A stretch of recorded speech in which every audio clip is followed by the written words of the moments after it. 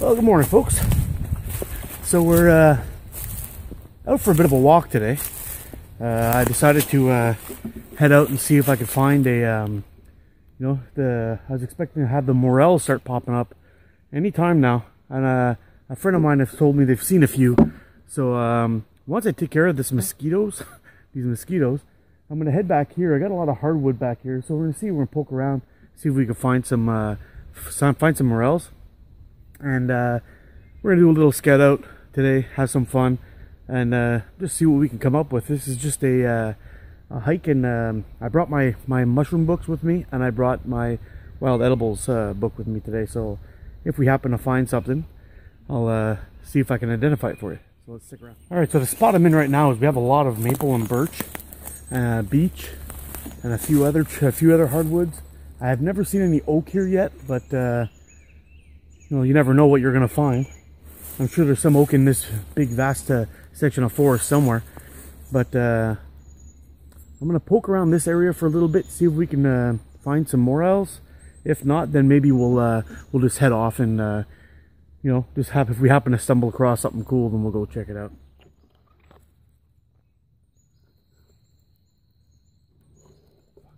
The fiddleheads are all turning into ferns now, so the season for them is just about over. But you got a couple of them right there you could check out. I don't know if you could see behind me here if it's not too dark from the sunlight, but we got pools of water all over the place. This is all rain that's fallen in the last couple of days. It would be nice if we could send some of that down to the folks in Fort McMurray, all that area, to try to take care of those wildfires they're suffering from. It's kind of heartbreaking to find out that all those people, no matter where they're from really, are without homes, and all their personal belongings, things they love, are destroyed and will never be found again. Insurance is great. It'll pay for your house, pay for your car. Give you a chunk of money if if you lose some stuff or whatever it is. But there's certain things that you can never really replace. Baby pictures and all kinds of things like that. There's family heirlooms that are gone, lost forever. Kind of sad.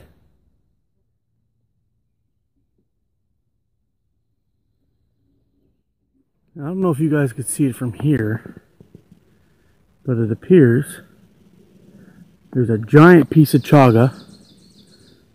See if I can get my finger on there. Right there. Let's go check it out. Well, guys, from back there, it looked like we scored on a giant chunk of chaga, but as we got closer, it appears it's just a wound. So, we'll keep on moving on, but I think we've basically left the area where we'll find Morels, but you never know. We're going to continue on through here. This is starting to turn into more of a coniferous forest, so we'll see what we can find over here. At the bare minimum, at least we can come away with a new bow drill set. So let's take a look.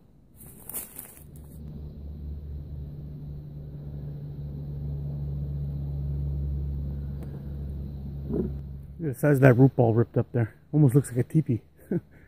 There's two trees that had fallen over there, and it tore up that big chunk of land. Now there's a mosquito breeding pond right there. Yeah.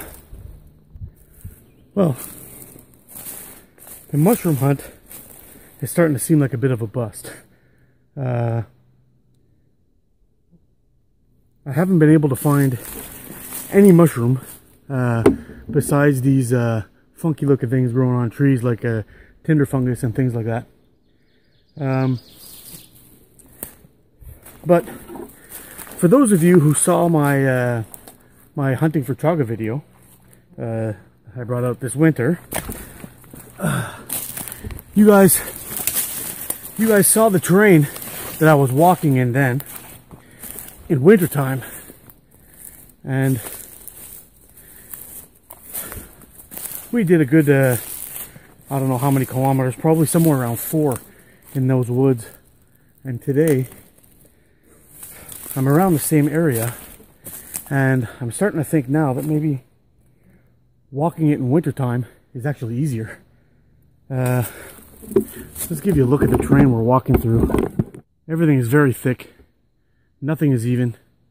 Full of water trenches everywhere. And the ground, even where it's not wet, has so much leaf litter and biological matter sitting there that it's gotten so soft that when you're stepping into it, sometimes it's like you're sinking into snow anyway. So finding mushrooms here is going to be tough. I think they really have to push quite far through to actually pop through the top. We could be walking right on them and not even know. So anyway, the last time we were here, it was wintertime actually. We were walking through and we found that other trail that's up ahead. We walked up that trail and we were able to find some wintergreen. So I'm going to see if I can find some wintergreen today and pack some home and take it with me. So let's keep on going this way since the mushrooms just not happening. So far, when I started our trip, we were, I don't know, I guess about 20 minutes in on a walk, and I realized I forgot to start my my trip recorder just to see how far we've actually walked. So far, we're at 2 miles, and we've come across this wetland here. I could hear some four-wheelers or something driving around back there. I can't see anybody though, but we're gonna have a sip of water here. We'll take a look at the water, see if we can see anything. I don't know if you can see that over there, but it looks like there's an old beaver lodge over there. You see that? So basically what I'm going to try to do is I'm going to try to come around this side and then back over there. But now I'm thinking I may just try to avoid those people altogether. I don't know who they are or what they're all about. So I'll probably maybe just go down that way, and we'll keep the wetlands in between them and myself, just to be on the safe side. You never know. Guys, haven't found any mushrooms yet, so I'm gonna continue on walking around, see if we can find something cool. Hopefully we can find some mushrooms so I can show you what the morels look like. And it is the time, but maybe this just isn't the place. So anyway, we'll keep on walking, and we'll head on back this way. We'll try to avoid those guys on their machines, and we'll stop again if we see anything cool. Give you a 360 of this place here. What an incredible spot.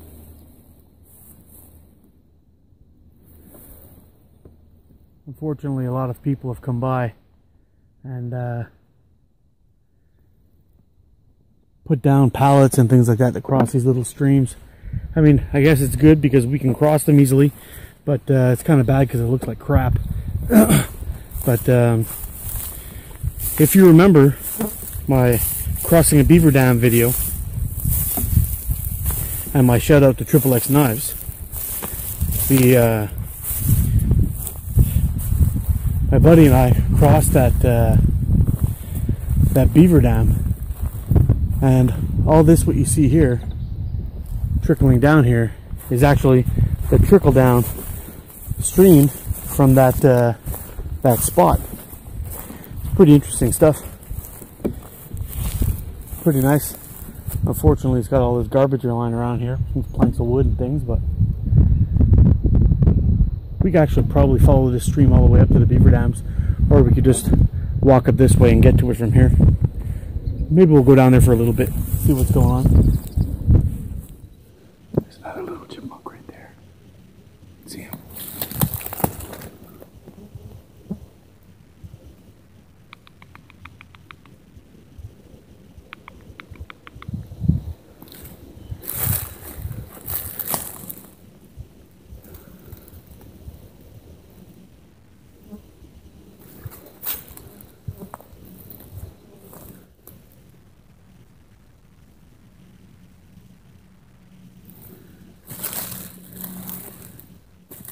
Found some critter prints here. Looks like a big raccoon or something. Big hand. Alright guys, we came upon a snake here. I'm going to try not to spook him. I'm going to catch him and see if we can get a good look at him. Here we are. Common garter. He's pretty relaxed. Freaked out a little bit in the beginning. Tried to bite me. But usually, if you calm down a little bit, and you show them that he's not gonna bite you, you're not gonna hurt him, they won't. Let's see if we can get a close-up of him. How does that look, guys? Is it hard to see him? It's too blurry. Anyway, I'm gonna release this guy right back to where I found him, and maybe we'll come across some more critters later. There you go, big boy. That was pretty cool. He's just staying right there too. He must on me, I think. Yeah, he got me a little bit. Stinks. Alright guys, it seems that some ugly weather's coming in. I'm getting dark clouds over me, and they were calling for rain today. So I think we're gonna have to pack it in. So I was just looking up, and we were supposed to be expecting some rain today, and we got some heavy cloud cover coming in, starting to get a little dark, and it's actually chilled up a little bit, gotten cold. So unfortunately we're gonna have to pack it in. I'm still not 100% sure how far I am away from the car, so I'm gonna hit back on that trail and pack our way out of here and get back to the car before the rain starts. Probably about 2 miles from the car, so 2 miles in this terrain could take some time. So I'm gonna pack it up. Sorry for that, guys. If I happen to see anything on the way, I'll tune back in. But if nothing else happens, thanks for watching Get Out and Explore, and thanks for joining me on this failed attempt at looking for mushrooms. So anyway, hope you like looking at the snake. Take care. Alright guys, so we're on our way back to the car, and I just wanted to let you guys know I'm about 0.6 miles away from, half a mile away from the car. Now the last time we were in here and we were checking out, doing a test on the Bushnell and see how accurate it was, it brought us within 30 meters of the car, which was, I found to be a little disappointing, to say the least. You know, I thought 5 or 6 meters or so, but maybe it was just a bad day. Maybe it couldn't pick up a signal properly, who knows. So we're gonna test it back again. I'll let you know when I get back to the car, or if I'm anywhere near where we're supposed to be, because the trail that I'm on now, hey, more deer tracks. Deer tracks right there. If you can see that. I don't see any more, but there's one anyway. So when I get back to the car, or if I'm close to the car, I'll be able to tell you how accurate it was this time. Because the trail that I'm on right now is a trail that takes me right back to the car. So I had my doubts about how well these things were going to work once the canopy came in, if it would make a difference on the signal at all for the satellite signal. So we're going to keep on walking on down here, and I'll check in with you guys shortly. Holy smokes. Once we get close to back to the car. Take a look at the trail though. Trail's completely washed out. Looks like I'll have to do a little bit more bushwhacking. Well, that was some hike. In the end, we ended up doing 4.1 miles. And the GPS this time brought us right back to zero. This is where I started it. I don't know if you could see this here. I'll bring this in close. This is where we started, and this is where it brought us back exactly to the spot where we started. So while I was walking here though, it went to 9 meters, and then once I stepped in here, it turned to zero right away, and everything was good. So I don't know what happened last time, but this time it worked well. So anyway guys, now I'm done. So you guys take care, get out and explore. I'm going to rehydrate because I'm starting to cramp up a little bit. And thanks again for watching. As always, I'm a big sweaty mess, and I'll give you a quick look at the sky. So hopefully, looks like we just beat the rain.